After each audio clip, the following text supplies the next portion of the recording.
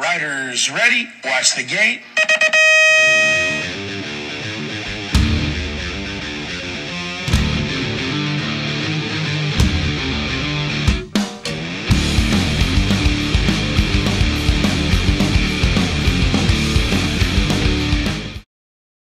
Hey, welcome back to the Dirty Knobs podcast. I'm your host, Hollywood Mike Miranda, and my co-hosts are, as always, JV James Vicente and EC Eric Carter. This episode has the Crockett and Tubbs of BMX. That's Toby Henderson and Jeff Bottema.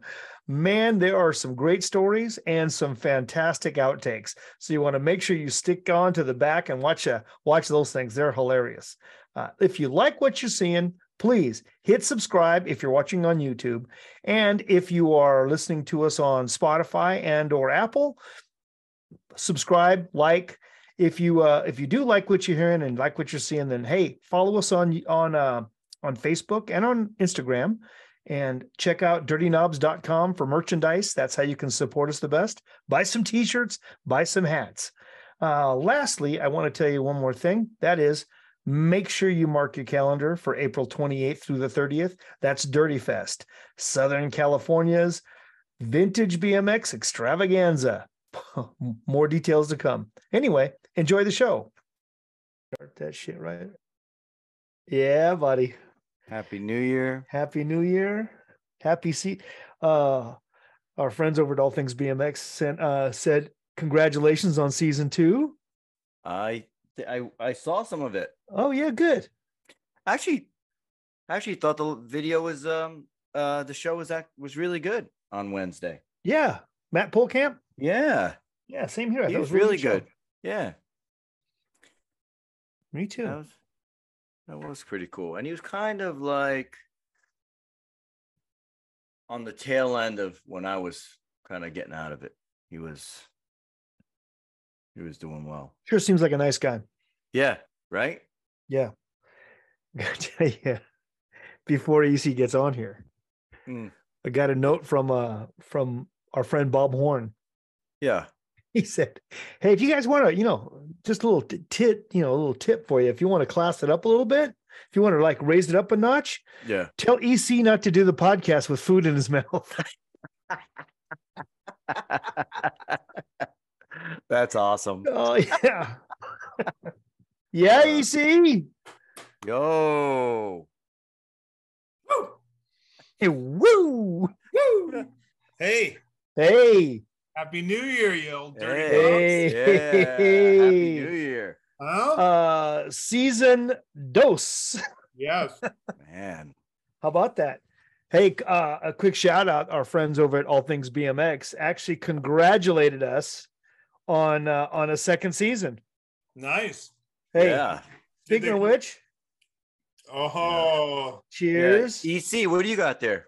I'm Topo Chico twist of lime. I don't know, some carbonated foo-foo water. Dry January. Yeah. I'm not even trying to dry January. It's just nothing in my house right now. Oh, dang. All right. I heard from my friend Hans Jobé. Oh. I guess dry January is a new thing. 4 days. 4 days. He made 4 days. Apparently it's not in Prescott. It isn't dry January, is it? Oh no. No. If I go 3 days, the liquor store car starts calling my house. Hey, you all right? Everything okay? I gotta run. I'm surprised that the stock at Modelo hadn't dropped. I think the guys at All Things BMX called to congratulate us on being well past halfway JV getting a tattoo. That's right. JV now he doesn't have his earphones in. What was that? Nothing. That's right. Oh man, yeah. The whole thing about JV committing to getting a tattoo of our logo. I never committed to that, by the way. You did. I remember. Ask EC. No. Yeah. Hey. Okay. I'll ask man. EC. That's right. That's what we do. No matter how embarrassing it is, we honor our bets on this. Brother, I didn't say I was getting a tattoo. I remember distinctly, like it was yesterday. All right. Well, find the tape. Oh, yeah. Let's go to the tape. Let's go to the instant replay. Find the tape. What do we get? He's coming. It sounded like he just he just got off the treadmill or something. What about Toby? He's been on for 45 minutes. He's an overachiever. I'm gonna whiz. All right. Well, they're both on. So go whiz. Hurry up. Go. Take your surfboard. For God's sake, though, shut the door behind you when you go in there, man. Nobody wants to hear that. You can't hide class, JV.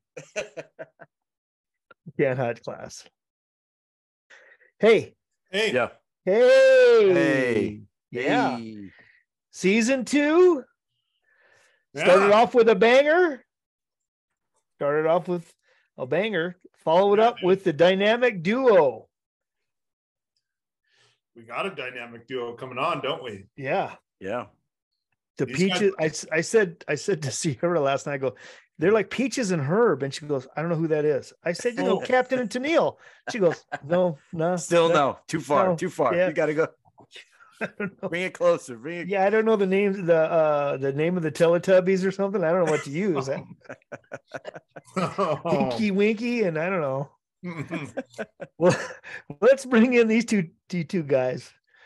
All right, 1 and 2. Wait for it. What? Oh, there you go. We got the professor on. That's right. The professor of BMX. Look at him. I know. All right. Say something so we can hear your voice and see how. Okay, you can't hear me. All right. Is that better? That's perfect. All right. So can I have a beer now? I've been There waiting. you go. So you know what I was funny was because the ones I watched, I don't know if you saw this racing beer we got, right? See this? Oh man. What? I have not. That's sick. Yeah. So a Lost Brew Company made it for us. I only had it once, but one of the videos I watched, the podcast I watched, Eric was walking around the kitchen, having beers, wife's in the background. I go, man, it's the life I want. So anyway, I got beer ready in Eric's honor. Anyway, that's how you do it. How you do it? Yeah. So that's it's how you not do bad. It's not Dude, bad. I like the background right there, man. Background of what here? Yeah, I see the jersey back there, dude. A DG jersey from some show, a bike, umbrella, all our trademarks. I like it. I like the jersey.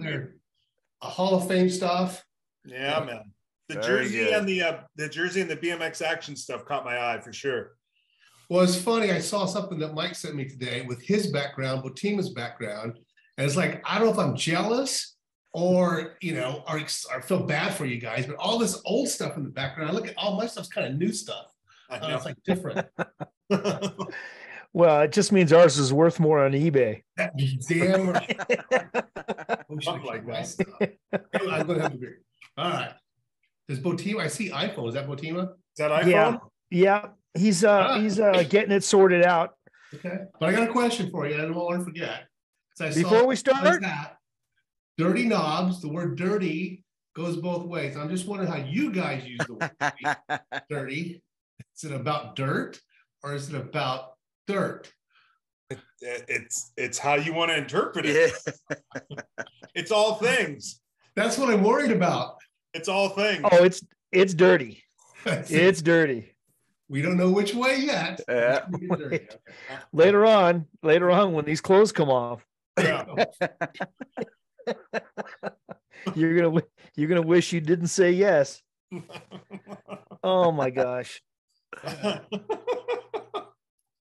So good. Oh my. Hold on a second. So are you guys gonna drink too? Is that what part of the deal or not? Oh, dude. They're drinking. Okay. We're on our second moto. All right. Just making sure. All right. Hey, listen, I'm gonna call him. Oh, he's gone. Yeah, dropped off. It took me a while to figure it out. I had to drive home and realize practice lap. What's he mean? Once I got it, I had to pull the car over. So hard. Yeah, I set him up in practice and called him today and walked him through the whole thing. And he's calling me now. Where's iPhone? He's calling him. Are we gonna edit this out? No, Oh no. we record everything, bro. It all goes. Hey, the good thing about this is now I'm not the worst technology guy on the podcast. What do they say? All right, hold on a second. pretty Hold on, funny. hold on a second. Hold on a second. They say you don't have to be the fastest, dear, just not the slowest. Right. Yeah. There you go.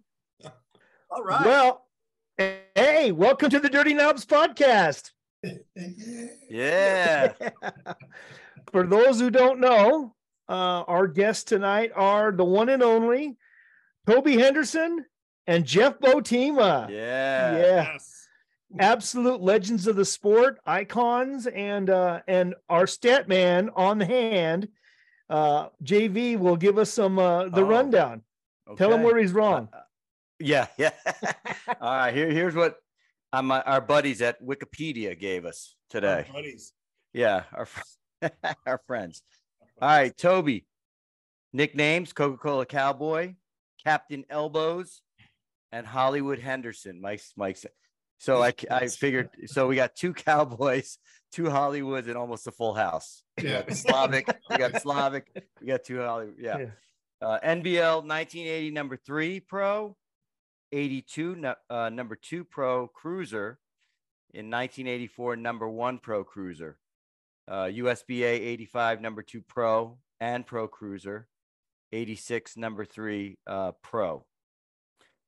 If you're Eddie King, you're gonna have to eliminate some of these titles here because he doesn't believe in pro cruiser or cruiser at all. So You don't count. Cruisers don't count according to Eddie count King. according to him, right? Exactly. Raced for every major company. Really, it was almost every major company except for CW and Schwinn, I think. I did write for Schwinn, actually. When I Did was you? 13, yes. Holy shit! All right, so it's just CW. JB, our friends at Wikipedia got it wrong again, bro. Yeah. They got it wrong. They got it wrong. Early sponsors as an amateur, Jeff Bottema's uncle. I didn't know that. Yes. That interesting. Before I actually knew Jeff. Isn't that crazy? Yeah, that's Wow. crazy. Yeah, Really? he was high school students, him and his buddy.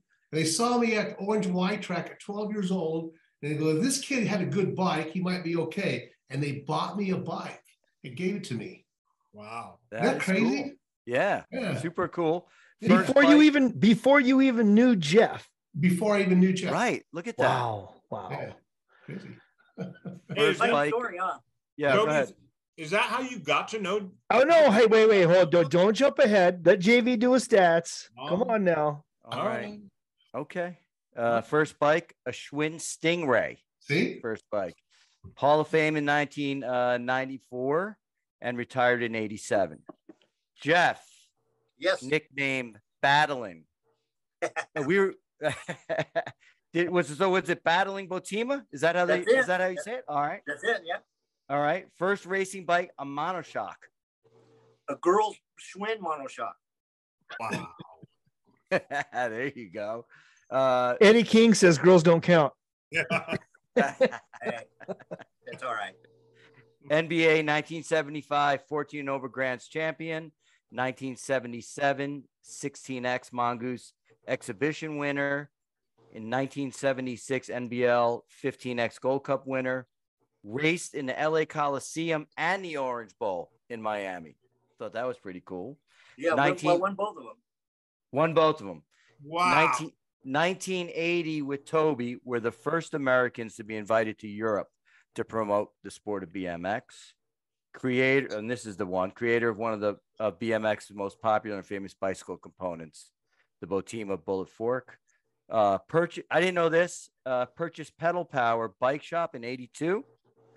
Yeah. 1990 Hall of Famer. Kind of a long story with the pedal power purchase, but I don't know if I should go into that, divulge it. But Oh, be careful. yeah, I'll just leave it there. I'll do it. Yeah. It was, Oh, what? Yeah. Oh, hey, have we mentioned it's dirty knobs? So sling the dirt, baby. Sling the dirt. We'll start from the get go. What'd you Toby get? used to make fenders. Sling the dirt, man. Sling Yeah, the dirt. exactly. Well, Half a actually- million of them, though. So there you go. there's a story behind the story, but it's a really, really good friend of ours. I won't mention his name. Really funded it funded it, bought it, but put me as the owner. Yeah, we used to go there and get our wheels built for free and leave, so the bike shop didn't last long. I used to go to the same guy and get wheels for free too.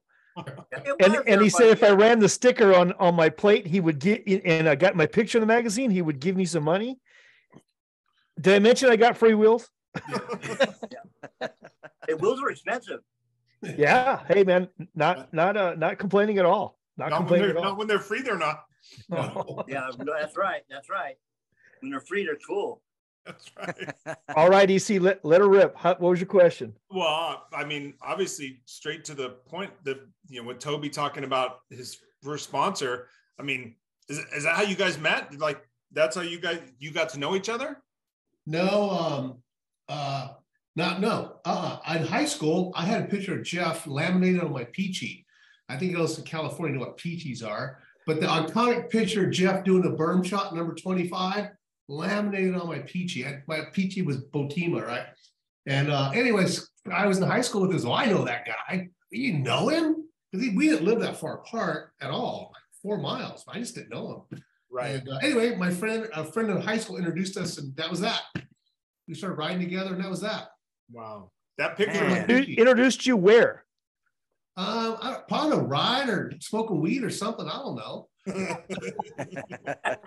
No, I remember Toby at Holyfield, just when my uncle gave him that bike, and that was just right before like my 16th birthday. And prior, up until 16, I didn't have a license, and I'd pretty much ride to Holyfield and hang out with Tinker. When I turned 16, I got a car and I started hanging out with Toby. Yeah. So in high school. Yeah. Jeff's a couple years older than me. Wow. Yeah. So from the time I got my license, pretty much I would go drive to Toby's house and we'd ride like every day, That picture you talk about, Toby, I'm sure Hollywood you'll be able to drop this in, because man, that is a very iconic picture. It's iconic. One of the most iconic pictures. I know as soon as you described it, Toby, I knew exactly what you were talking about. And honestly, Eric, I think it made me want to stay in the sport, because at 12 and whatever, and when I got into high school, we had a high school motocross. We got Letterman's jacket. Jeff was on a high school motocross team too. We got Letterman's jackets for it back in the day. Saddleback, I don't know the other tracks or what they were called, I forget nowadays. But I started racing motorcycles. But I always had that picture of Jeff on so I think it kept me wanting to be in the sport. Yeah. And even the best story about it all is that we started hanging out. I was racing motorcycles, digging ditches all week, and I'd spend all that money on a new back tire and go race at Saddleback, right? I mean, all the money I made during the week digging ditches, I would spend on the motorcycle. Right. So Jeff invites me to go to a race in Downey one Sunday afternoon. So I go to Downey in some park in the grass somewhere, some stupid track. Jeff wins $300. Monday morning, that motorcycle was sold. I went straight to Ralph's Bicycles and bought the best BMX bike I could get, Redline, right? White with white spoke. I spent all my motorcycle money on the best BMX bike I could get. And back then, I think I was 16. And I went straight to the forum. And if you won at the forum, you were allowed to go pro, 16 novice or whatever it was, 16-year-old. So I went to the forum solely to win and become a pro, because I wanted what Jeff had. I wanted that so bad. And I went there and I won it and I became a pro. Yeah. No way. That is amazing. Yeah, amazing. That's awesome. Jeff, you were probably one of the first people in the sport to make money, weren't you? Well, I don't know if I was the first. I know, well, put it this way. I got a free van. I got the DG van, it was like when I was 16, it was the summer of 76. And I won that Orange Bowl in Florida, won the California Cup, there was 2 exhibition races at the Coliseum. I won both of those. So I went 3 for 3 in the stadiums. Dude. But then when I got back, DG, they gave me a van. They gave me the van, So I was driving to school, 16 years old in a DG van. It was cool. That's when he told the story about driving around and going riding in the van, in the DG van. Everywhere we went in the DG van, we were the coolest dudes there were. Oh, for sure. I'm pretty sure there were some scared parents though when you taking their friends in their van. Hey man, want to come in our van? Exactly. That thing was a chick magnet, dude. That was Yeah. That was Well, Spigoli van, wasn't it? yep. I was the picture of you two, the you two guys outside standing there with no shirts on and your long hair and the whole California look. I'm sure that Chick Magnet doesn't even come close. Oh my! It was cool, man. It was totally cool. Hey, how did you guys? I remember seeing a picture of both of you in DG gear. How did that come about that you were both DG riders? I think Jeff got me a favor. He got me a deal that I didn't deserve, probably. Well, we were riding. We were riding together almost every day, and then like what Toby said, I remember riding in the beginning. Toby came. We started racing. He started racing again, and then everything just fell into place. Yeah. Anyway, so Jeff got me a frame. He got me a bike, got me a uniform. And then right after that, DG was sold. And Jeff and I'll never forget, a lot of people don't know that, but in the 70s, we had a big gas crunch.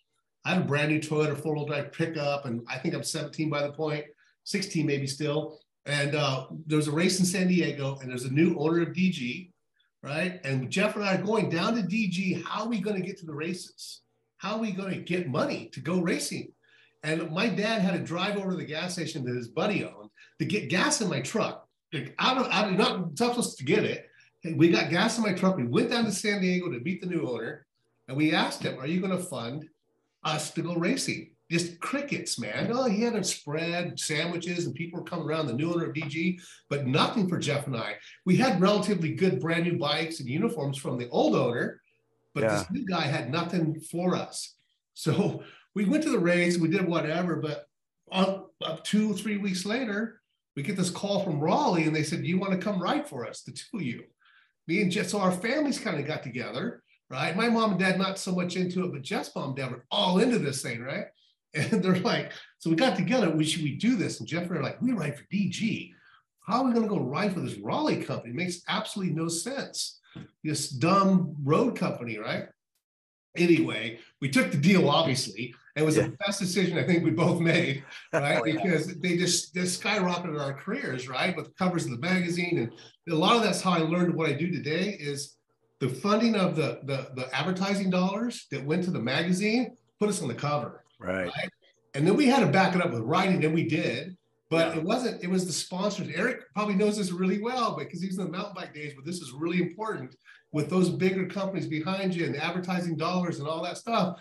You have to be a good rider, but you also need that other part. And Jeff and I were lucky. But what was cool about it was that Chuck Robinson was the one who told Raleigh, called him up because Chuck Robinson at the time was like the guy, right? And they said, we're looking for 2 buddies that can travel together. Wow. And they're okay on their bikes, right? So, and Chuck Robinson, well, you got to get, Jeff and Toby. It's like perfect. And we got that call, and we, and then we got our first check from them, and it was $666 each. We're like, oh shit, maybe this isn't the right thing to do. Anyway. Yeah, that was kind of scary. Yeah. But really, man, it was nothing. That was like such the coolest sponsor. We were never home. We went to Australia for a month. We came home. We flew back into, I think, what was that, Northwest National, where it rained the whole day. Yeah. We literally flew in for that race, and the next day we had to pack our bikes to go to England. Wow. Jeff and I were on the road all the time. Raleigh was sending us everywhere, right? So we went to Australia, like he said. We get to Australia, we're going basically grocery store to mall to grocery store, doing little tricks. By day 3, we're like 12 a day. We're like, what the hell is this? And Jeff and I are packing our bags midnight, and we're walking down the hallway, right? We're out of there. This is ridiculous. And our team manager, we wake him up. Remember that, Jeff? We wake up and he comes running out of his room, his underwear. Where are you guys going? We're out of here. We're not going to work 12 hours a day, for nothing. Bunny hopping over kids at the end of the grocery store line. We're not going to do that. And it's what we were doing. Next day, we're on a boat, cruising the harbor. They gave us each $1,000. Said, would you please stay?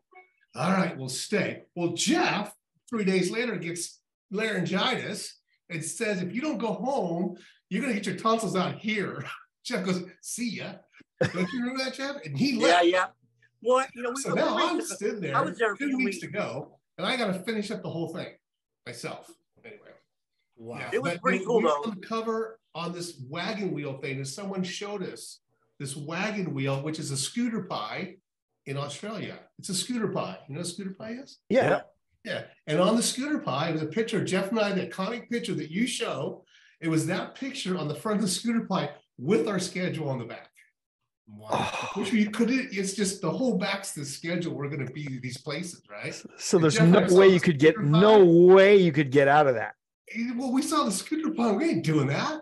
No way. That's why we went to all those stores. It was scooter pies promotion, you know. So Yeah, it was, exactly. you know.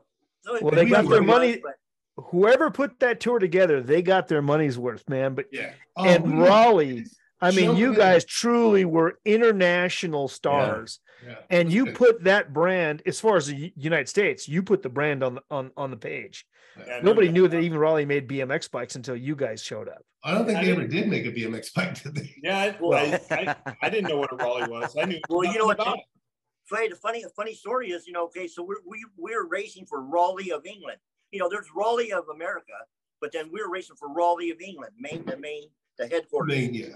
So we were going there like once a month, you know, going there, you know, talking to the people, and we went down to Piccadilly Circus. It's like Yeah. It's like a Times Hollywood Square, Boulevard, you right? know? Yeah. And we were on riding our bikes. We had like yellow tough wheels, and BMX did not exist yet. There were no BMX bikes. There were no people. We were bunny hopping, and people were freaking out. They were like stopping their cars and like getting out and looking at us like we were like from Mars. You know, they go, "What is this? You know, what are you guys doing? Where are you from? You know?" And we were riding our bikes. It's like, yellow. What are those wheels? They were just like completely blown away. You know. So it was really a trip to just, you know, to get that type of reaction, you know. I mean, we're just riding our bikes, you know, hitting jumps and stuff, and people were like skidding, stopping in their cars. Whoa, stop, let me see that. What is that? You know, can I ride it? You know, no, That's cool. You know, but, It's cool that you retain the same look too, my man. Yeah, but you know, If I saw you on a BMX bike, I would skid my tires and roll the window down. Hey! Hey, that's what was happening, man. Like, you know, it was really weird to get that reaction. I mean, we're just riding our bikes, you know, like, you know. That's down here, awesome. But there, man, they like didn't, you know, they were wondering where are you from? What is that you're riding? Love it. Where do I get it or whatever? You know, it was really, you know, pretty strange. Remember that, Toby? Yeah, they had a bike called the Chopper, and they were doing 100,000 of those a year. And they were worried about BMX and how it would affect the sales of that bike, going back to the whole corporate world of all this, right? And we didn't really know what we got ourselves involved in, but they basically took us down to the factory and they said, "Hey, we got this bike called the Chopper." They go, "The bike works great in this lab, right? But they're breaking. We don't understand. You know, they're starting to break." But so we go in the lab and they have this chopper on this wooden wheel going around like this with bumps. And all these like sandbags hanging on it. Remember, Jeff? And the bike across this, and they're like, "It doesn't break." I said, "Give me one." Right? They gave That's me how one they were off the testing shelf. it. They were testing it. I'm in the room. I just bunny hop. And back then I could bunny hop over a high hurdle, right? I just bunny hop and I did everything I could and slammed the thing down 3 pieces. Okay, we got Just Oh 3 my pieces. gosh. One bunny hop. Anyway, so like they looked at us like, okay, so the next day they said, "Okay, we want you guys to go in some field and ride the Chopper." And they put the stand on our backs the size of a VCR, right? And this is Raleigh of England. And this is what the same thing they used in the Tour de France that was on the back of Joop Zeltemuk's bike was this controlling box underneath the seat. And all the wires ran to all the stress points of the frame. Oh. But then they put this VCR thing on our back. Yeah. They said, "Go jump." And we did. And then I kept breaking the head cotter pin cranks. The cranks couldn't stay up, right? But anyway, they were getting all the feedback with the digital like heartbeat thing. So we're talking 1980, 79, 1980. Yeah, that was they were doing data acquisition then. Yeah. Man. Wow. With a VCR on your back. With a 30-pound VCR on your back. That's amazing. Did you design your own bikes? Because they didn't they weren't really. Did you make your own bikes? Is that how they, Well, we did have bikes made by the road factory, the little shop at the factory, Gotcha. and they fell apart. Jeff was smart; he didn't jump his. Mine fell apart pretty quickly. Jeff still has his probably. Anyway, no, they made it for us, and they were way off. The geometry was all wrong. The entire time we rode for Raleigh, we rode mongooses. Yeah. Well, they look good, and with the yellow tough wheels you guys ran, they look fantastic, man. Of all the bikes you guys rode back in the day, your DGs, your whatever else, what were the bikes that you liked the most in your career? What was the bike that you really liked the most? Hey, Jeff, of all the bikes that you rode back in the day, what bike did you like the most? What was the best bike for you? Well, the Webco was about the best. But to tell you the truth, that Grossman monoshock was pretty nice, man. That thing was nice. But I'll tell you the two that I didn't like was the Gary Littlejohn and the Stroker 2. Oh, the Stroker, this mild steel frame with the square tubing. Although Brian Lewis could ride it pretty good, but I didn't like mine at all, Well, it had a 14-inch high bottom bracket, I think.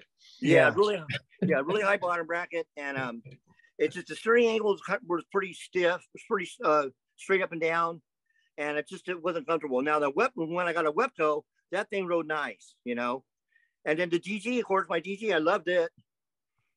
So that's funny. Jeff's career was like before mine. We had two different kind of eras where we had the overlap, but his stuff was kind of before me. I rode stuff after Jeff, right? It's kind of right. It's crazy, right? Because the bikes that Jeff's describing, there was so much it was such a developmental era of the sport, right? There were so many weird. I mean, they were transitioning from full suspension bikes to hardtails and square tube, round tube, all different types of materials, all kinds of stuff they were exploring. Similar to what mountain bike was in the probably late 80s, early 90s. Yeah. And these guys were all grad racers, all car guys that were making these bikes. Dan Gurney, Gary Littlejohn, Gary Turner, they're all car guys. Because who was making chromoly tubes? Who was welding chromoly tubes together back then, right? Right. Hey, right. Toby, so what was your favorite bike of all the bikes that you rode? What would you say? I mean, Hutch. That's why I think it's not fair to kind of compare Jeff and I, because his bikes were at a different time and my bikes were a different period. But my Hutch was probably the best. But when I went to ride for SC, I wasn't real happy about the SCs. I struggled with them. I wound up on a Patterson at one point with haulers, my signature on the side of it. So, but the Hutch, that definitely was the bike that I did all my winning or did my best on for sure. So. Well, I agree. I agree with you. Oh, I'm sorry, Greg. Well, no. I was going to say that there's because there was a Henderson hauler SE bike, right? Yeah, it was the very first Taiwan bike that SE made. Gotcha. This overseas bike that they brought in. And it was actually not bad. It was chromoly, had good parts, but the geometries, you just back then, reading drawings and getting the bikes the way you want, you used to make them here, fabricate them the way you want, and you send one over there and it comes over here, not what you want, right? Especially when it was, and that wasn't when you had internet or Skype or anything like that, right? So right. Did you have any say in that bike, Toby? Any the graphics, basically. Okay. I didn't really have much to do with the spec or anything like that. It was supposed to be modeled after a Patterson, which at the time were really good bikes, right? And I don't think it came in that way. That's why I got a Patterson. They put the graphics on the Patterson and rode the Patterson. Jeff and Toby, here I have a question for you. Since you guys really are from two separate eras, what I want to know is what was the biggest change you saw from when you started riding to when you ended racing competitively? What was the biggest change that you saw in the bicycle design? And I want Jeff to go first, since you were, early on, and then Toby, you can bring us right up to today. Yeah. So Jeff, what was the biggest change you saw in bicycles from when you started racing till you quit racing? Now, what I experienced and when we first started racing, we were racing coaster brakes, and like one-piece cranks, with like heavy gauge spokes, and and then so what happened was, after racing for Webco, and then when I got on DG, Steve Skibell's dad gave me a bike. Okay, I was I was like running one-piece cranks, heavy. So I go down to DG, and Steve Skibell's dad gives me a bike. It's fully campied out, campy hubs, campy cranks, 10-speed chain. It was like 5 or 6 pounds lighter than my previous bike. And we were just getting ready to go on tour in summer of '76. Well, when that's the bike that I rode, or I won, that I won the California Cup with, won the Orange Bowl. I won all in '76, summer '76. I won all those races on that new bike. And that was, like I said, that was aluminum cranks with, going from one-piece cranks to aluminum. So that was the biggest transformation. But then after that summer, everybody else got them, and then everybody was like up to my speed, Jeff, Jeff, do you think, are you the first one you think of the core group that had like the new style of bike? Yeah, well, I mean, I believe so, because I'm just thinking right now to myself. I know Stu still had a one-piece cranks. Like when we went on tour on his DG, he had still had the one-piece cranks. I think we're just getting to and the coaster brake alone weighed like 2 pounds. Yeah, those things were heavy, and it was in the wheel too. Yeah, it was in the wheel. Yeah, so right. So with going to those campy hubs. Oh man, that bike was so sweet, dude. It was like night and day difference, Hey, James, cheater bike, bro. James, I think it's a good question, because Jeff was probably the smoothest, lightest guy riding a bike in that time. When the racetrack was finesse and the racetrack was skill, it was Jeff. Racetrack was power, maybe Stewart, right? But Jeff won races and rode bikes differently than anybody else at that time. That's how he could run a campy crank. Yeah. That's my opinion, right? Yeah, I mean, it's a full, like a road crank. Yeah, it was full road crank, and I imagine it was probably square taper spindle as well, right? Oh yeah. Yeah, Euro bottom bracket. Well, see now that's when I got the bike. They had the DG1, which came with the European bottom bracket. Yeah, it was a Bottema replica, and that's they gave me, like, Skibo gave me that bike, and it was a whole package. It was the Bottema replica DG1 with the European bottom bracket. So you couldn't jump it. I mean, it wasn't a bike you'd want to take out during the week and jump, but I had a jumping bike, or I had a bike that I rode around with the big bottom bracket. But that's when it came out with, Thrasher, but that's when they came out with that model bike, and so it was sweet, and it was tough, man. Like I said, racing against those guys. What about like Coy Hudson, man? He was like 6 feet, he was even bigger than Stu, And so there were couple pretty big guys back then, but I just had to, like a lot of my racing, when I was racing, I would go up, like swoop them up from underneath, like make score off the corner, and come underneath. That's where I would make my moves, and also pre-jumping. Back then, it was just coming into effect. Of course, Richie and Ronnie did it really well, but I was doing it. Pre-jumping was when you can catch the back end of the jump and pedal, get some good pedals. That was a good way to get some acceleration also, Can you imagine now knocking 5 pounds off of your bike? Holy cow. It was, I mean, people are spending thousands and thousands of dollars for ounces. Yeah. 5 pounds. So Toby, in your era, from that point when you started to not now, but when you quit racing, what do you think was the biggest change you saw in BMX as far as bikes goes? Chromoly, tubular chromoly cranks, round, not KTT pedals anymore, hutch pedal, these kind of things, right? A nice chromoly handlebar, aluminum double clamp pro neck stems, these kind of things, right? Because that really made a big difference. And I was going to comment when Jeff about the bike he rode and how excited he was about that. I got that same bike. I got a Jeff Bottema bike from DG. I rode it down the block, I can't ride it. I went right back to DG and we swapped the frame out for an American BB so I could put my one-piece cranks back in, right? I couldn't ride the bike. I could not ride the campy crank, for me.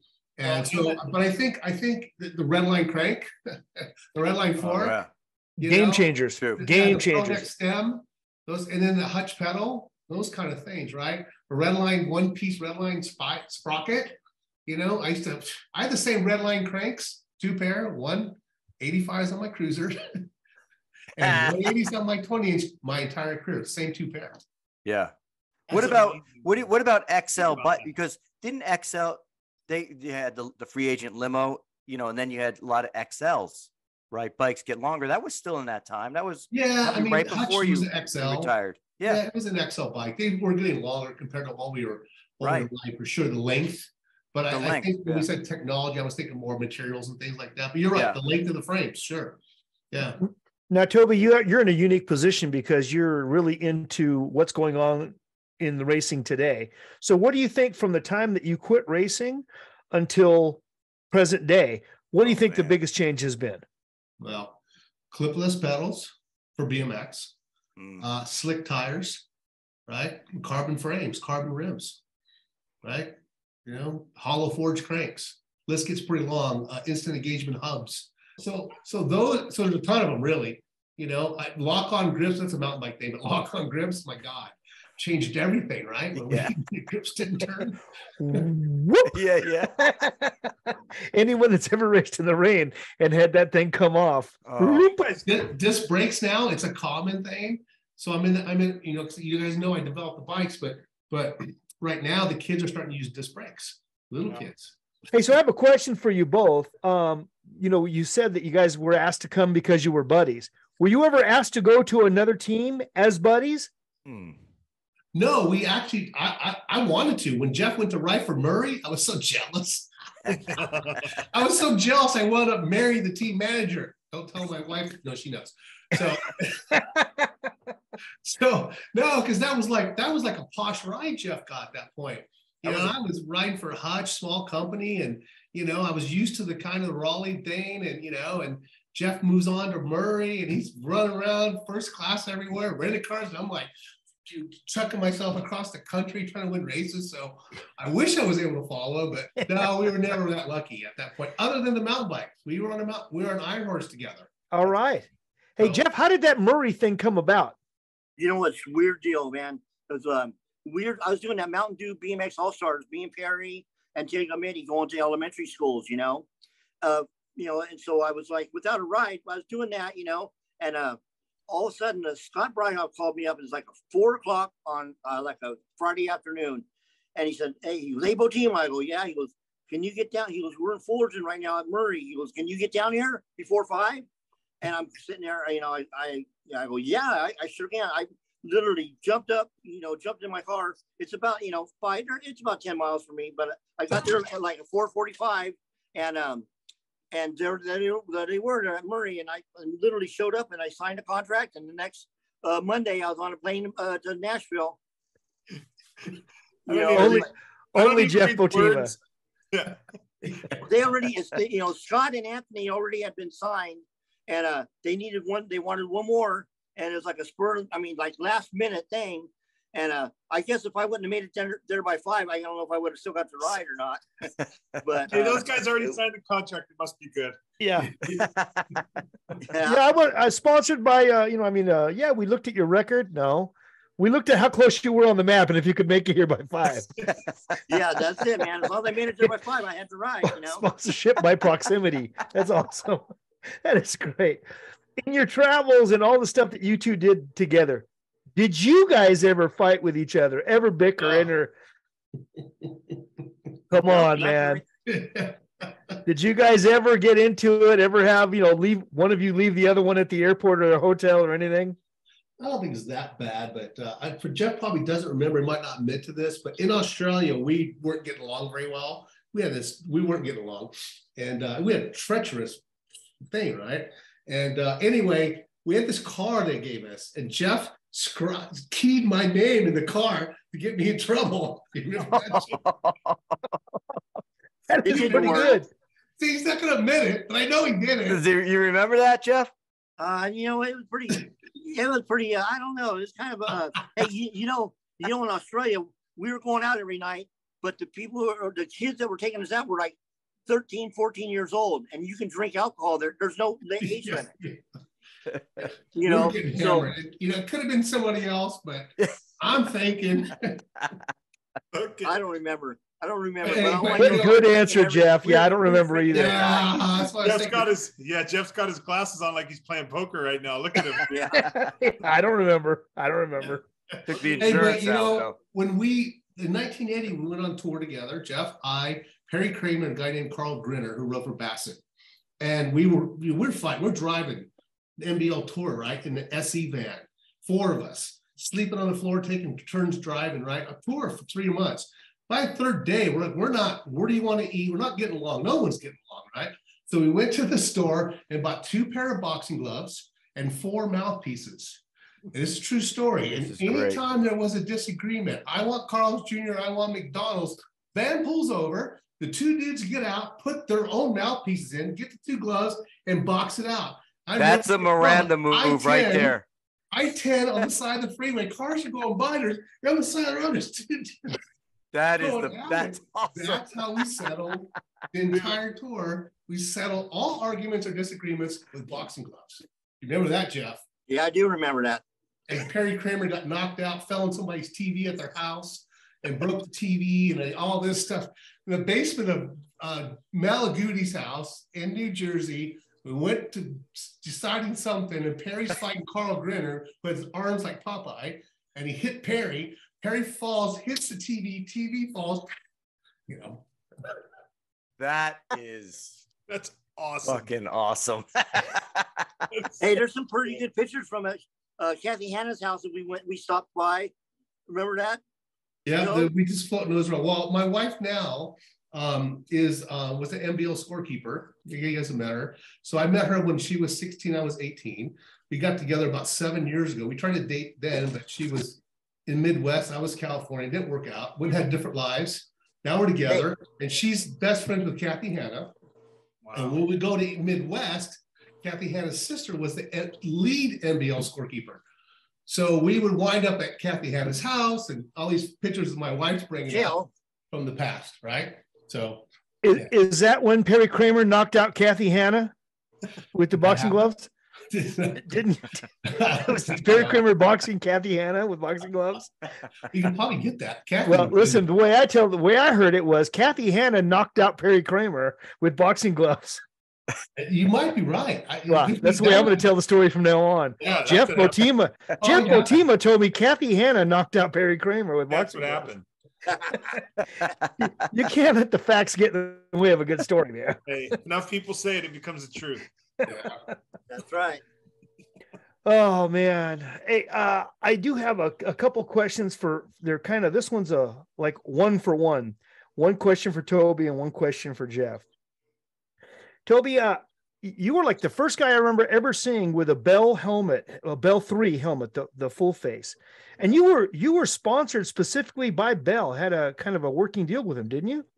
Yeah, I was the first one to ride for Bell. And I don't remember how I wound up with it, but to kind of trump Jeff Murray's story, maybe. Well, some of that went on too, I think. But to trump Jeff Murray's story, I just kind of fell into it, I think. But the weirdest thing about it was our best friend in high school's dad was the engineer at Bell. Bell helmets you could throw a rock from Jeff's house and hit Bell helmets, literally, right, Jeff? It was behind your house, Bell helmets, right? Right behind my house. And my stepfather, Buddy, was the president, which they didn't even put it together till after I was there. So isn't that crazy? Oh, man. It was talking about Southern California cow pasture land. And, and it's Lakewood. Come on, Eric knows. He knows about it. Yeah, so totally, that's what it was. And they were awesome, man. They handed me a big fat check and said, I need you to wear this helmet. And which was in the Star Wars movie, the Moto 3 was in the movie Star Wars, right? And then they basically, my friend's dad engineered the helmet. I remember 7 layers for motocross, 5 layers for BMX, right? Handmade. Yeah, right there.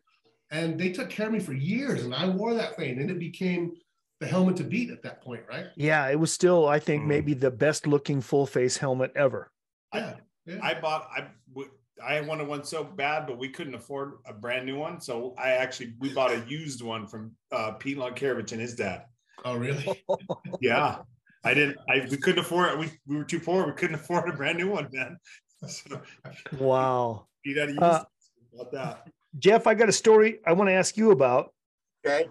Dude, at some race somewhere, and I think we were at Gillies, you got stabbed? Oh yeah. That was. I remember that. Okay, now here's the deal. Okay, I was okay. Now I had just retired. I went to work for Murray full time, and it was St. Patrick's Day, and I was at a 10-speed race in Texas. Okay, and we just did. It was they were getting ready for the Olympics, which was later on that year. So we fly into Dallas, and with my boss, and we go in there. We're meeting with the road team, Murray road team, and they were having little, not issues, but we came in to cheer them up, take them out to dinner, whatever, So we come in at St. Patrick's Day. We come in the hotel, check in. So me and a few of the guys, we go down. We're going to go to the Circle K, get some beer, And so we go down and we're going to get some. I think we got Lowenbrow. I remember when Lowenbrow was like, yeah. Yeah. We went down. We drove down to Circle K. We was right down the street from our hotel in downtown Dallas. We're downtown Dallas, and there was some hookers hanging out front. And we walk in, no big deal. But my one friend one guy on the team, he walks in, and I think she asked him, hey, hey, looking for some action, and he goes, man, I wouldn't fuck you if you're the last bitch on earth, and he goes, man, can you believe that shit? I'm going, dude. I go, dude, did you see the guys in the parking lot? I go, I'd be careful if I were you, man. Just some of their I guess their pimps or whatever hanging out in the parking lot. So when we go in, so we buy, get a beer, get our beer, and we come out, and so when we go out to our car, there's three guys, man, hanging out, and he's driving, and I'm on the passenger side, and it's a Lincoln Town car, So they're on my side of the car, and I'm old. I got like 2 6-packs of Lowenbrow, and they go, hey man, I want your money. I go, dude. I just spent everything I had on this beer right here. I go, you can have, if you want my beer, you can have it, And so all of a sudden it comes to it like a free, like it stops right there. And I didn't want to take my eyes off the guys, but I'm trying to tell my buddy, unlock the fucking door, dudes. So it's automatic door locks. Unlock it, so at least I have a chance. I can get in the car, And he's sitting there frozen on the other side, and they're on the passenger side, on my side, talking to me, And he's just sitting there froze, So I took my eyes off these guys to tell my friend. I go, hey, dude, unlock the door, And when I did that, they lunged at me, and I thought they were just grabbing my beer, And they lunged at me, and it took off. And and it slid me like up to the front of the car, like by the front tire, by the hood. So I put the beer on the hood, and he goes, hey, are you okay? Are you okay? I go, yeah, man, I'm okay. But I think I broke a couple bottles because I'm all wet, I'm getting all wet.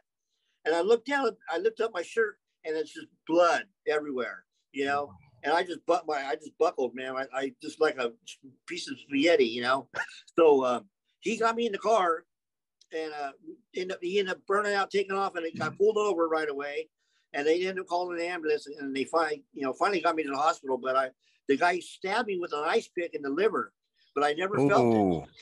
I never felt it, So wow, it was terrible. When I woke up 4 days later, I see Toby and Jeff Rubiner, and then my family was there. But Toby and Jeff Rubiner was there, But I got stabbed in the liver. I had my lungs collapsed.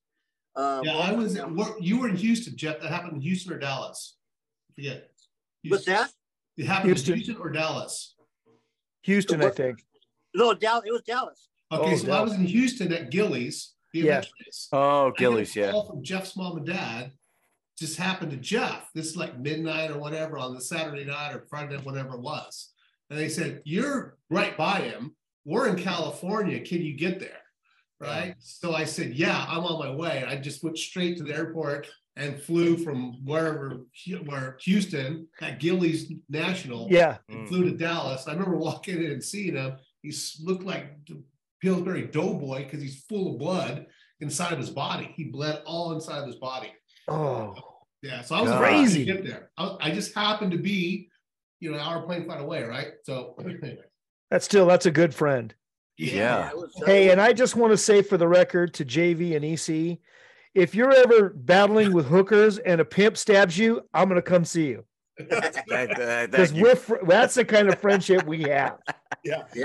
But only if it's 1 hour. Only if it's within 1 hour. If it's a 1 hour flight and you have Lowenbrow and you get stabbed by a pimp, You know what, buddy? I want you to.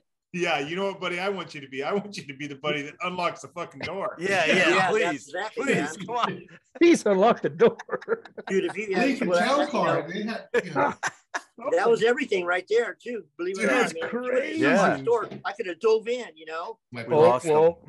I think he just got stabbed. I think the ghost of Mark Micah got him. Some pimp just unplugged his computer. Told you not to tell that story again. Oh man, I hope he knows just to. Oh, I hope he makes it back. That's so. Guys. Dude, I'll tell you what. Hey, let me tell you right now. Right now, solid gold. Solid gold, man. Good shit. Oh, and Eric eats too. What EC? What do you got over there? During these, my God. What's that? Macaroni? It's a bowl of chili, bro. Oh, you got chili. Hey, so we got some feedback from our buddy Bob Horn, the former Skyway CW writer. He goes, "Hey man, love the show. You guys are doing a great job. Every episode, it seems like it just gets better and better." And he goes, "But I was gonna give a little piece of advice. If you wanted to, just class it up a little bit, or bring it up one more notch. Tell EC not to eat while he's doing the show." Yeah. I just started laughing. I said, "No way, man. That's all part of the show. That's part." Chili's amazing. Bob, this chili is amazing. Maybe it was chili. So. Oh man, hey, did Sis make that chili? She did. Then I know it's amazing. Oh, dude, my wife knows how to rattle pans, dude. Oh man, get after it in the kitchen, man. She can get after it in the kitchen. Her spaghetti sauce off the charts. Yeah, I am spoiled. Nice. Nice.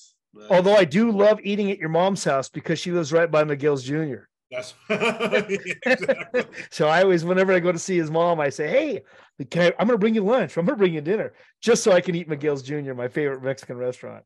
It's the best. Well, let's see. I don't know if he's going to come back on or not. Hey, we got him for an hour. We did good. He did good. Listen, that's probably what he thought. He probably thought it was over. He may be on his way to the emergency room. I don't know. Oh, here he comes. Back? Here he comes. There's his iPhone. Oh man. So good. Oh. That was a funny story. He's figuring it out. Oh man. Oh, listen. I thought we were going to be a lot dirtier, but okay. Oh no. Hey, I'm not done yet. I got some good ones coming. I got a couple good questions. Oh, there he is. Hey. Yes. Hey, we thought you might have gone to the hospital. He's got his glasses off. Yeah, he has to see. Yeah. I told him he should wear his hat and his glasses to give us that look, right? That's right. Perfect. He followed instructions pretty well. Hey, perfect. Yeah. Jeff. Hey, you know what? At least his hair is still the same color it was when he was 19. Yeah. I know, right? And the same amount. Yeah. We're getting him. Oh yeah, glasses are on. It's serious now. Oh nope. Oh man. There we go. Hey. There you go. Hey. There you go. My phone died. Jeff, you don't have to lie to us. We know you went out for some low and brow. Yeah, that's right, man. Had to go pound one real quick. Oh. No, I did get a pizza though. Of course you did, Spicoli. Of course. Isn't that our pizza? It's our pizza, Mr. Hand. Right, Mr. Spicoli. Oh no, Mr. Hand. Oh man. Hey man, my dad's got an awesome set of tools. He's a TV repairman. So good. Hey, I'm supposed to ask you guys about cruising in a convertible Cadillac that belonged to Bernie Anderson from ABA. Oh, yeah. I'm supposed to ask you about some story about that. What happened there? Well, we put the top down and it broke the back window. Oh, we did. We had a bike in the back, I think. Our helmet. It was a helmet. Yeah, something was in the back where the top goes down into, and it broke his back window, man. And I guess those were pretty expensive. Yeah. Cadillac? Yeah. Yeah. Eldorado. I don't remember if it had the horns on the front or not, but I was at the Texas BMX Hall of Fame, about a month and a half ago where Bernie and BA got inducted, Lifetime Achievement Awards. So I got on stage and spoke about my experience hanging out in San Antonio with the Hendersons, now the owners of USA BMX, right? Anyway, and that's the story I told.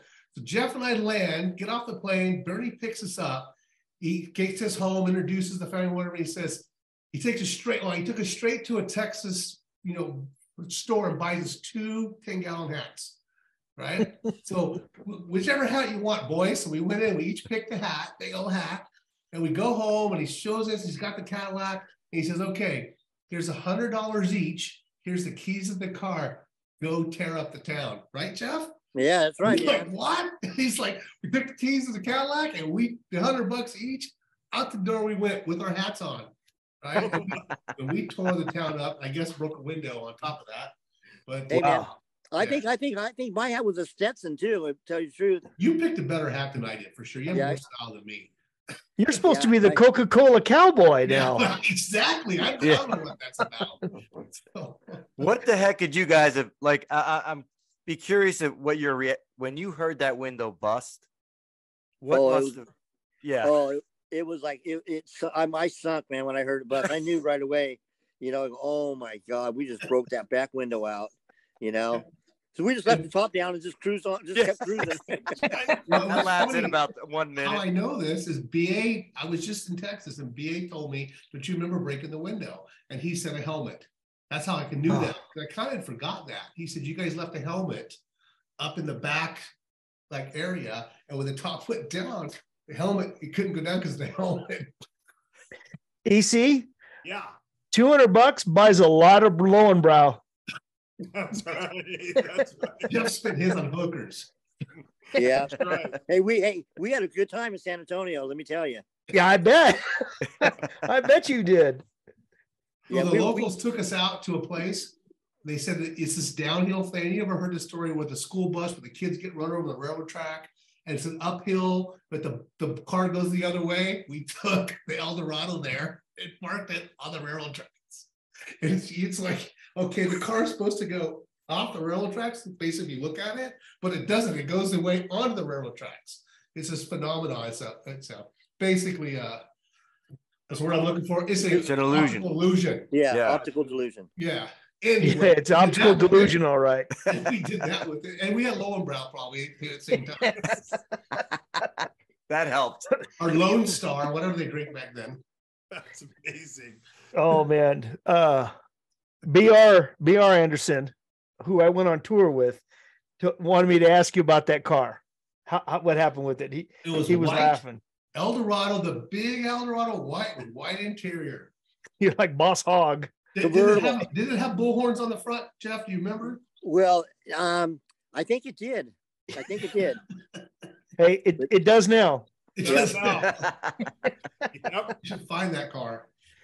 Hey, Toby, somebody else reached out to me and asked, how did you get Mike Miller, our buddy Mike Miller asked, how'd you get the nickname Coca-Cola Cowboy? Jesus, Mike, I didn't know until basically a year ago. And Isaac's last name, but he's from Big BMX Bikes podcast guy. Big Bike BMX, our buddy Isaac and Craig. Okay, great. And he basically tracked Oz down and found out why. So when this happened, Jeff and I, back before I lost my #1 plate, the very first thing James spoke about, I should have had #1 that year. It's a long story. We don't get the racing, but anyway, Oz took us to dinner, me and Jeff. I didn't know Oz. He's more closer to Jeff. We're riding from Raleigh, and he wants to take us to dinner. And I distinctly remember ordering Dr. Pepper, right? So I don't have any. So the next week or so, I'm the Coca-Cola Cowboy, and everybody's like, where did that come from? So the story goes, it's a little embarrassing, but at the time, according to Isaac, not Oz, now that I have BMX Action, which we haven't talked about, but I have been to Oz's house a couple times in the last year, right? And anyway, according to Isaac, Oz told him that he was looking for a name. At the time, the Rhinestone Cowboy was a huge hit. And he thought he was looking for I was flamboyant and these things, and he needed a name. But the Rhinestone Cowboy, so he just said Coca-Cola Cowboy. It just popped in his head, and he started writing it. Never liked the name. And when I became Captain Elbows, I'm like, finally, I'm like George Costanza being called popcorn. One of the Yes. George Costanza got the nickname. T-Bone. T-Bone. I got the T-Bone name. Yeah. Got rid of Coca-Cola Cowboy. Who wants the nickname Captain Elbows though? I did. I thought it was the best thing ever. Oh man, I always thought Coca-Cola Cowboy because you were all American, man. Especially when you were on Hutch with the stars on, you were the all American kid, man. Yeah, but and then I wanted the writers to fear me, not to make fun of me. Come on. Yeah. That's when Captain Elbows came out. Exactly. Yeah. Well, that's when the Captain Elbows came out. You're right, EC. It was fitting, right? Yeah. I was. And Stuart still said today, the Frogtown race we were all at. Stuart said, I love hanging out with the old guys. It's probably the most awesome thing in my life right now is to hang out with Stuart, Greg, and these guys, Perry. Because back then it wasn't, the camaraderie wasn't there. Right. But now it is. Right. Stuart and I did along really well. We were both doing really well at that race. It was kind of me and him at that event. He was fucking going around your elbows. He still remembers how to go around my elbows, right? Because he spent a lot of time going around my elbows. So it's amazing. Well, bringing it up to date. There's a couple things I want to make sure I cover, and that is you were talking about Frogtown, and I talked to Huff today, and we're super excited that we're working together. And you guys may not know that we're going to have our own vintage BMX event here in Southern California called the Dirty Fest. And it's going to be at Velocity, which is the KOA campground in Temecula. And it's going to be at the end of April. And, obviously you guys will be there. It's going to be awesome to have you battling here in Southern California once again. And maybe we'll even get battling Bottema out there. Oh, yeah, man. We got a bike for him if he wants one. Yes. There you go. All go. right. Yeah. Oh, yeah. Not a monoshock, but yeah, it's no Schwinn Girls monoshock, but Dude, hey, man. It doesn't have. I heard you guys were doing that. I remember racing the Troy Lee e-bike race out there. And I haven't been to, I only ridden, your place, Eric, a couple times. Yeah. But that dirt, it's soft and kind of rocky, you know what I mean? And the time I raced there, it was kind of wet, had been rained, right? Or I don't think it was wet. The dirt was bitching. Yeah. So I can imagine what you can do. It's amazing. It's done. Yeah, and I have, I'm super blessed, Toby. I got any piece of equipment that I want. Yeah. So I quite honestly, the track it's already 90% done. Okay. We've been riding it. It is a blast to ride, Toby. Hey, no fair pre-riding. I'm not going to be in your class if you're pre-riding. Hey, I got to do something to get around Captain Elbows. That's right. and battling Bottema. Come on, we got to have something. A lot of flat turns. A lot of. I watched the Frogtown racing, and man, those last couple of turns, there was so many moves because the way those turns were designed. Yeah. It's like you go inside, you push wide. So I didn't try to reinvent the wheel on that. So there's a bunch of stuff like that makes it really, really fun. But it's slightly downhill. So us old guys, we don't want to be racing on a flat track and have to pedal the whole time, against gravity. So it's going to be fun. Brother, you're gonna love riding down this track. It's a blast. There's just enough jumps and enough obstacles that are kind of flowy and natural that make it just a blast. It's like racing in the 70s. It's like going to that park, going to Little Lake Park in Norwalk and racing again. Wait, no, that was Hollywood, but Little Lake is where Jeff won the money. That was yeah. That was where you won the money, Jeff. Little Lake. Yeah. I remember. I honestly remember that. Oh, you remember Little Lake Park? Yeah. Went there with McNeil. Huh. Wow. Oh, you survived? Hey, I believe it or not, I traveled a lot with Kevin McNeil because my dad would give me, $5 for gas, and I gave it to Kevin. And so that, I got to go a lot of places, but believe it or not, I was a shy kid back then, man. I hadn't blossomed quite yet. You hadn't Hollywooded yet. I hadn't Hollywooded yet. Hey, so again, bringing it back up to date, what's happening today? I got to ask, Toby, tell me about. Oh, shit. Yeah. I did that the whole time. Yeah. Tell us about BMX Action.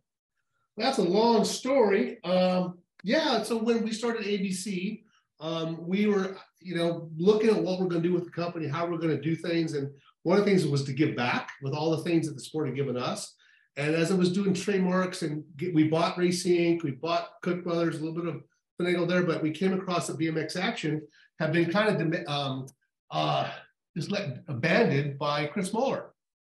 And so this thing was kind of open. So it was easy to get. It wasn't a big deal, but we spent a ton of money at dealing with the government and turning it into 501c3 as our opportunity to give back to the industry, right? So we already have all these brands. I got a bunch of them. You guys all know that. And but we wanted this to be that. So when I realized it was available, we grabbed it. We started the 501c process.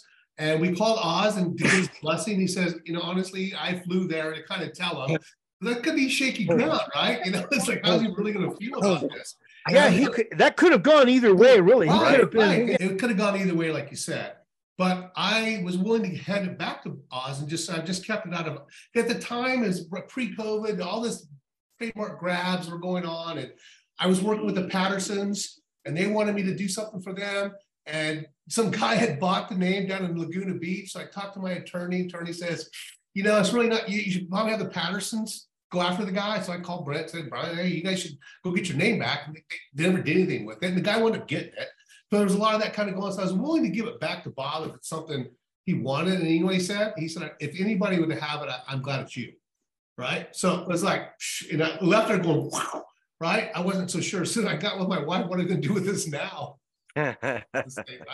So we got some things in the iron, in the fire. We got a couple things if it turns out to be really big.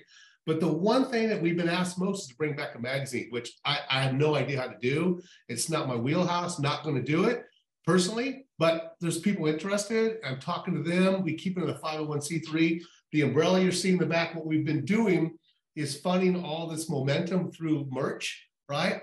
And from that, you know, we're hoping one of our goals is, and if you guys were at the BMX Society event that we sponsored last year, one of the things that BMX Action did for a lot of people changed their lives. I mean, that's the stories we get. It changed people's lives, right? Yeah. And some of the stories, and one of Bob's best friends who writes Bob's books now was a kid at 8 years old who had arthritis, right?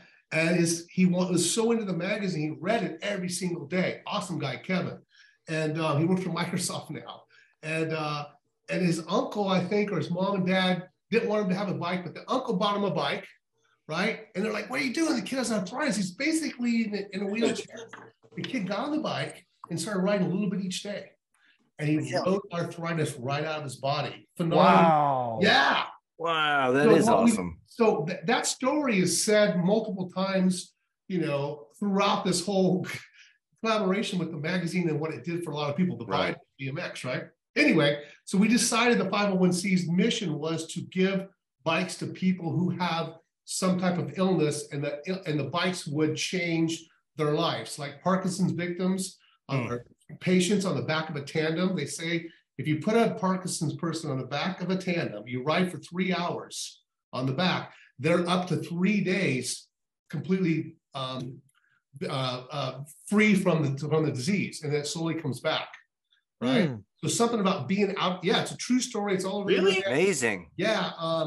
Davis Finney's all into this. Davis Finney's into trying to figure out how this works. He's funding a bunch of this stuff. But supposedly, if you're you ride a bike, which you can't if you have Parkinson's, so you have to be on the right. bike. Yeah. If you ride the bike, you know, it's supposedly you go out for a 3-hour ride. It's up to 3 days that Parkinson's kind of resides, right? So anyway, amazing. Well, that's fantastic. To those kind of, you know, patients or those kind of stories, right?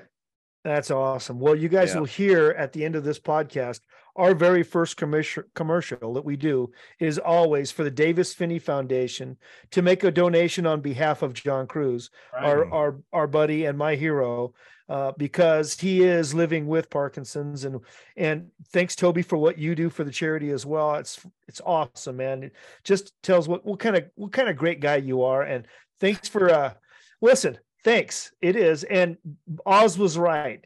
For anyone to have that magazine, it should be you, the Coca-Cola cowboy. The Coca-Cola cowboy. Yeah, right. Not Captain Elbows. Not Captain Elbows. No, I think it's perfect. I think you're the perfect person to have it too, man. Because you know, you do you pick up the football and you run with it, man. You got a lot of initiative and a lot of go. And so I think, and you're passionate about everything you do. You're passionate about, and you push hard on everything. And you're still immersed in the BMX world. So I think it's the best fit. I think I think Oz nailed it, that there couldn't be a better person that took that brand, that iconic brand, and went with it, especially with what you're building, that little empire that you're building now. Hey, listen, hey, Toby, I have a question just for you. I used to read the magazines like most guys. I read all the pages of the magazines, and I noticed there was a lot of fan mail for Toby Henderson, and it seemed to mostly come from females. So I was just curious, did any of those go from fan mail to hookup? Unfortunately not. Come on, Coca-Cola cowboy. No, hey, we're the Dirty Knob Show. If I had it, I'd tell it, man, right now. So it didn't. Well, but I do have a fun story. I was at home back when we had phones that had 100-foot cords that were yellow and all that. Working on my bike in the garage, and the phone was hooked to the kitchen, right? That kind of thing, right? And my mom like, this girl's on the phone again. This girl's on the phone again. I'm like, I don't want to talk to some girl calling from the East Coast, right? Anyway, finally I said, I'll talk to this girl.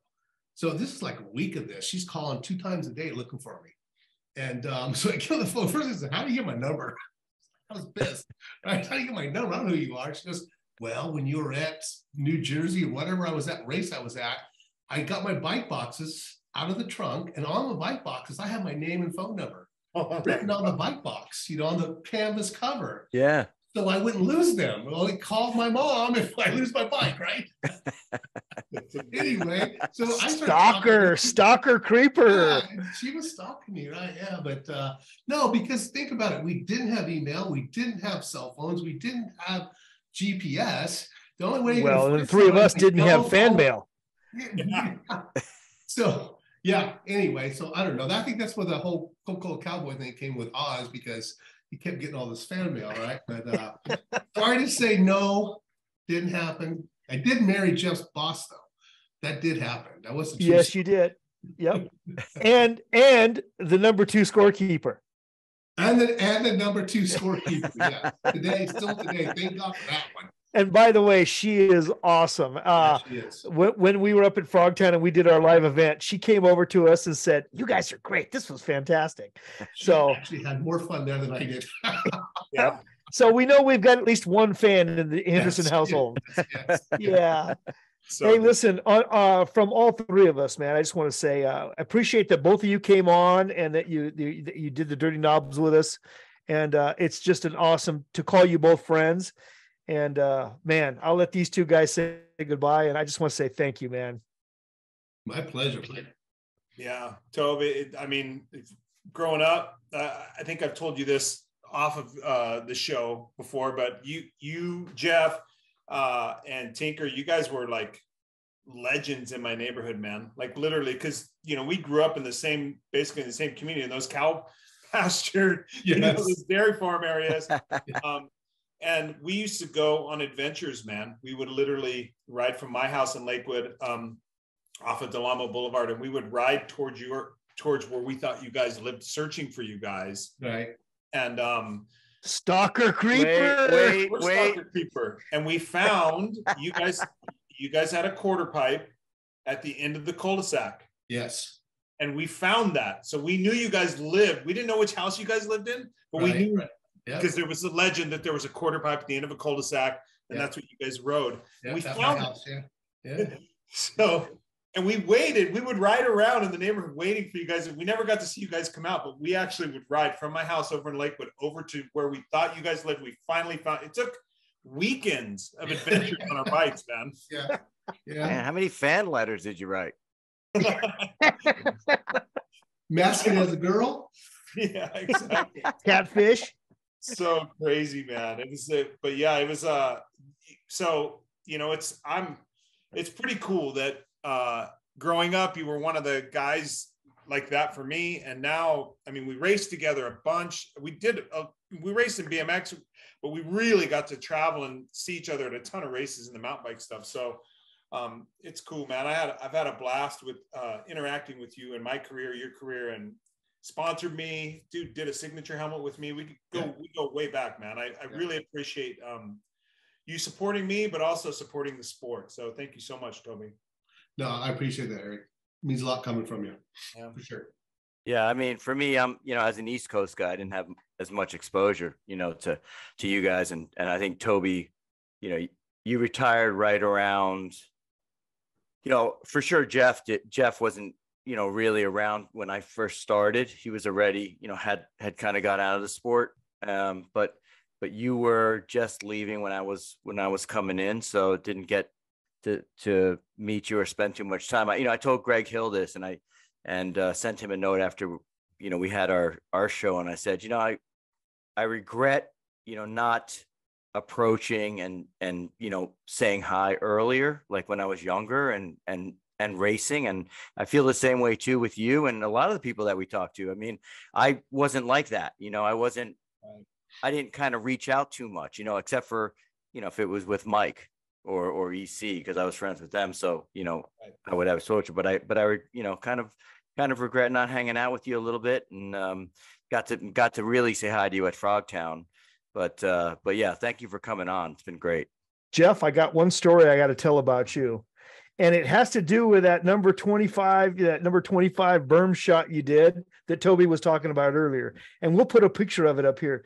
Jeff, I want to tell you that it was Andy Zierzo and I were at Narler Park, and Oz asked us to come and do a berm shot to show how to roost the dirt up, and he wanted to take a picture of us. And it wasn't a big berm, and there wasn't a lot of loose dirt. And we both tried like 3 or 4 times, and it just, it wasn't happening. We couldn't kick the dirt up. We couldn't make it look good. And you were looking at us, and you were up on top of on top of the pro section, and you looked down at us, and you shook your head, and you were in all your Murray gear, and you shook your head, and you rolled down super fast, laid your foot out, laid the bike down until the grip was hitting, and roosted this big roost up. And I just remember looking at Andy, and he looked at me, and we were like, damn, Jeff, you were always a style god back then. And I can tell from your glasses and your visor and your hair, you're still the stylish guy that you were, man. So, hey, listen, to both of you, thank you so much for being on our show. And you are definitely Dirty Knobs. Yeah. I appreciate it, guys. Hey, Dirty Knobs, we're asking you, our friends, to make a donation on behalf of John Cruz to the Davis Finney Foundation. And that can be done at davisfinneyfoundation.org. That's DAVISPHINNEY foundation.org. Listen, your gift makes a difference, and together we're helping people live better and building healthier Parkinson's communities. So listen, on behalf of John Cruz and the 3 of us here at the Dirty Knobs, thank you, man. I appreciate it. Well, I hope you enjoyed that one, you bunch of dirty knobs. I'm going to send a box out to somebody who subscribes. So please do that. Subscribe, hit the subscribe button. Comment if you have anything to say. We'd love to hear it. And we will be back out here in 2 weeks with another one. And thanks to our sponsors. Speaking of which, we are going to read some commercials to you now. Thanks for showing our sponsors the love, because they're showing it to us. Thanks again, and we'll catch up to you soon. And then sing it out right now.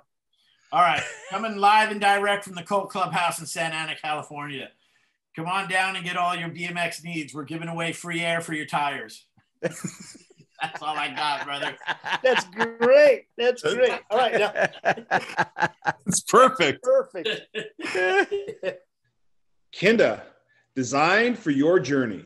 On the road, on the trail, or on the racetrack, you can count on Kinda quality. Our tires are engineered for performance and value across a wide range of interest and applications. See why Kinda is the right choice. It's your move. Imagine how bikes can lead to a healthier, more connected world.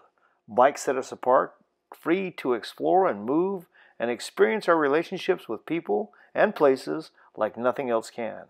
At Ceres, we don't just imagine a more bikeable world, we're all in, making it happen. SR Sun Tours shares your passion of cycling. We are committed to giving you the highest level of service in the industry, along with products that hopefully will exceed your expectations. Serving riders is the cornerstone of our business, and we pride ourselves in doing it. Hopefully. Hopefully. Velocity Bike Park is the premier bike park for riders in Southern California, with 25 miles of world-class trails, obstacles, flow track, and races for mountain biking, gravel, and BMX. Ultra Max Race Fuel. You can drink it before your moto, or you can clean the train after the races. You can even put it in the rental car and it will do wheelies. So powerful, it cannot be made anymore. But you can still get it on Ultramax t-shirt at dirtyknob.com. Ultramax Race Fuel. Oh, dude. I'm going to buy some just to rub it on me now. With that voice, I'm just going to rub it all over me. Yeah, right. Hi, everybody. Toby Henderson, founder of Box, co-founder of American BMX Companies, the owner of Race Inc., Bottema, and Cook Brothers Racing.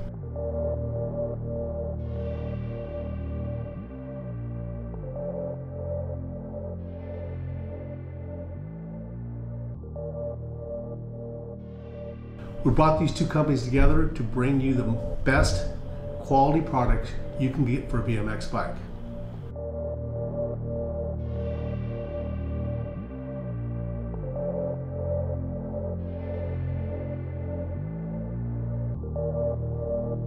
We're all about the rider, so please check out our Level Up and Rider First programs. See you at the track. ODI Grips, the world leader in grip technology, home of the lock-on grip system.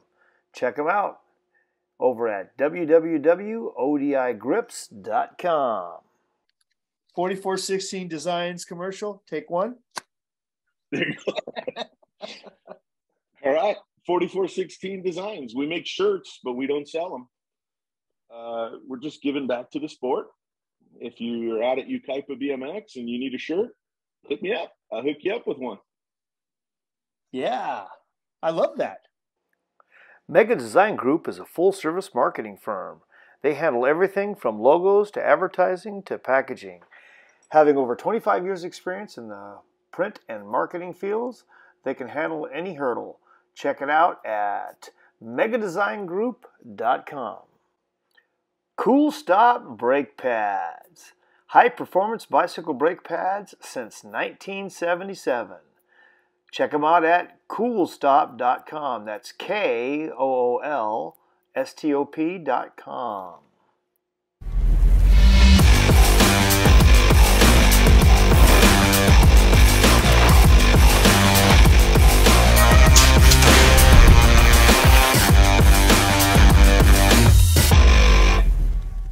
Supercross BMX. What can we say? Our lives revolve around BMX. Founded in 1989 to build the ultimate BMX race frame, they've never strayed from that vision. Hey, for more details, check it out at supercrossbmx.com. Amy Grips, still made here in the USA. Used by world champions like me, Tommy Brackens. If you want to know more about the best grips on earth, go to amy.com. If you have a Senna cycling helmet, you know what it's like to ride connected. Senna got their start in communications for the motorcycling industry, where they're now a leader. Senna brought their same tech that goes into those helmet-to-helmet motorcycle communication systems into cycling helmets. Senna bike helmets have an integrated microphone and 2 speakers hidden right into the shell. Senna helmets connect together on a mesh or Bluetooth network so you can talk to your friends while you ride without shouting over wind noise, even if you're not side by side. That is super cool, especially in the trails. Senna helmets also pair with smartphones, so you can listen to your playlist without blocking out ambient noise, and you can take phone calls and even hear turn-by-turn GPS directions. Hey, support the podcasts that support us, our friends. The fine folks over there at All Things BMX, which is our favorite Wednesday night live podcast, as you know. Our buddies over there at Beer Budget BMX, Big Bike BMX, and BMX Weekly. Check them out. Check them out. Our friends. What's up, everybody? It's your friend Isaac from Big Bike BMX, and I've got a podcast with my best friend, 80s BMX Craig. Yep. And guess what, you guys? If you have enjoyed your time here on the Dirty Knobs podcast, we'd love for you guys to come over and hang out with us at Big Bike BMX, where we've got all your old school legends and BMX from the past and today at Big Bike BMX. Isaac, come check us out. We'd love the opportunity to win you over. And if not, hey, it's just another place to talk about BMX with your grimy friends. It's fun. Keep it dirty.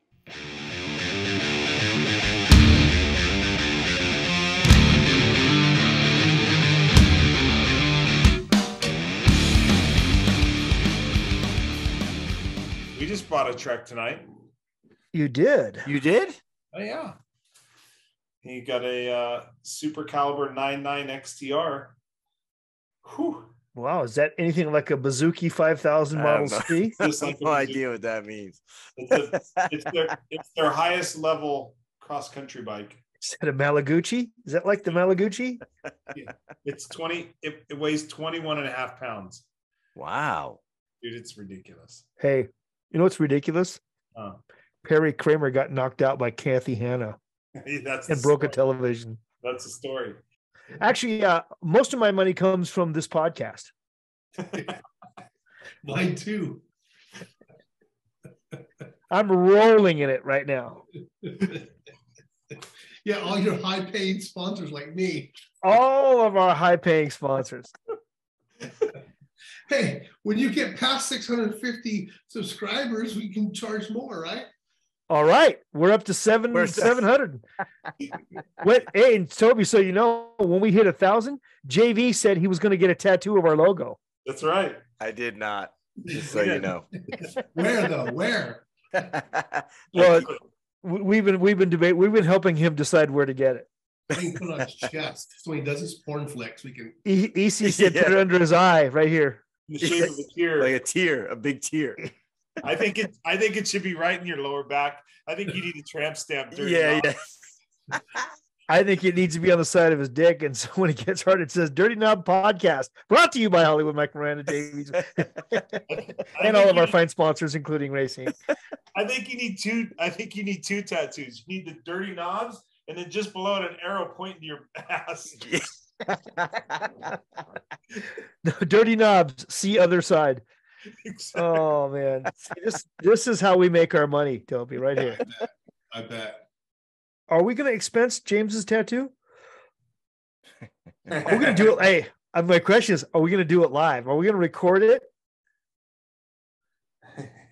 I already talked to my friend Mike Dewey. He was a Jones Track local. He owns Inland Empire Tattoo. Okay. It's like a chain of shops here in the Inland Empire, and he's all for it. JV, he's got you. He's clean. It's a good, clean job. It's gonna be fantastic. I'm gonna tell you, man, it hurts. But dude, I never said I was getting a tattoo. You did. I'll find it. I'll find it. All right. Yeah. So if I find it, yeah, okay. If I find it, you're in, right? Well, you said it, right? Find it. Okay. When I find it, and it's you saying it, you're in then, right? When we hit 1,000. No. Me? It's either yes or no. Okay. And if it says if you hear it, you're in. Because I'm a Jeff Bottema Chinese Kung Fu movie, the dub over that thing right there. I'm going to get that clip and I'm going to make it. I'm going to post it on Facebook. Okay. Now, Toby. Yes. Got a question for you. Hey, Matt. Well, here's one for you, Dirty Knob. You did it too. That's the problem. Every time we're on the road, we stay with the moms, right? We go to some mom's house, and mom brings us in, and we got the little kid there and all that. Me and Bottema's in some house, and also eat dinner, and everybody showers, and we're all going to bed. I'm like, "Where's Jeff? He's not. He's not in his bed." Always with the mom. Battling Bottema. Yeah, it's like, dude.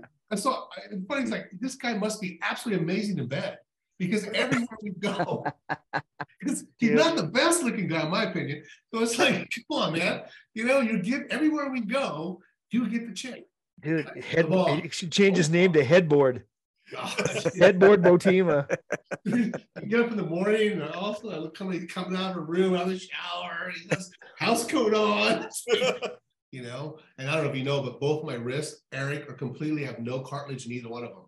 Yeah. So I'm bone to bone. I can't ride anymore. It hurts like fuck when I ride. I still test the drainers, right? But when I ride, it's like clack, clack, clack, clack, clack. When I have sex, clack, clack, you know, it's not good. Yeah. So, and I thought it was from the years of mountain biking on a rigid bike. That's what I thought it was, you know, from downhill on a rigid bike. But they said it was from falling on my BMX bike and squishing the cartilage out. Just smash. Just catching myself. Yeah. I fall every day, right? Yeah. You know, catch yourself. Yeah. I thought it was from bending over at the bunk and holding onto the bunk like this. Well, I'm the same way though, man. Both of my wrists are like I would say in the last 5 years have really started to like just ache. That's from a different thing though. Yeah, that's that's from a different thing. How old are you, Eric? You're early 50s, right? I'm 52, yeah. I'm 61. Yeah. Hey, Toby, hold your hand up like this. Can I see your wrist? Does it hurt to bend That's all up and down this way? That's all it moves. Up, make a fist like this. Yeah. This way, up. Wow, that's not a lot of range of motion. How's yours? I don't have much. I got bone spurs on both hands. See that? I got bone spur. I feel pretty good now. What about? I'm jacked up, man. Side to side. Waiting for it. Oh yeah, look, lots of range of motion. Lots of range of motion right there. Yeah. I can do. Yeah, we were all waiting for it. We were all waiting for it. Anyway, Hey, Perry's lucky he didn't get knocked out like he did when he fought Kathy Hanna. Oh my God. Dude, that's such a great story with the boxing glove. Yeah. That is a great story. Yeah. But does that really happen that he got knocked out by Kathy? Or are you just saying that? Is that true? Oh no, it really happened, didn't it, EC? Yeah, that's what happened. That was a story. Yep. Who told JV saw it. JV was back east and it happened. JV saw it. Oh, JV. In Mal Udi's house. Yeah. Right? Yeah, because he's in New Jersey. JV saw it. Yeah, JV saw it. Do you know who Malaguti is? Do you know that name? He wrote for S. Yeah, I had a bowl of it. It was spicy. I liked it. So with the fish in there, it's good. Name, right? I heard when you get that, you can go to the doctor. They have medicine for it. Yeah, the Malagutis. Dude, I had a rash on my Malagutis a while back. I remember his first name. Oh, anyway. Steve. He's rolling. His real name isn't Steve. His real name is Nunzunzio Malaguti. Steve, that was it. Steve. It is Steve. Yeah, it was Steve. I remember him. Yeah, Steve Malaguti. He rode for SE. Skinny kid, wasn't very good. Yeah. For some reason, we stayed at his house and broke the TV. Yep. And then Jeff slept with his mom, and then Kathy Hanna knocked him out. Jeff slept with everyone's mom. So. Oh, this is always the best part right here. The part we can't play. It's still recording. Right. I can see absolutely. Yeah, absolutely still recording. We don't play it, but I say, by the way, I save them all. Get me divorced. That's all I care about. No, I won't do it. I like this one. It's my 7th, but I like this one. Yeah. All right, cool. All right. Well, bud, thanks for everything. Hey, really appreciate you guys. Love you all. We'll talk to you soon. Okay. Thanks, Toby. Okay, all right, guys. See ya. See ya.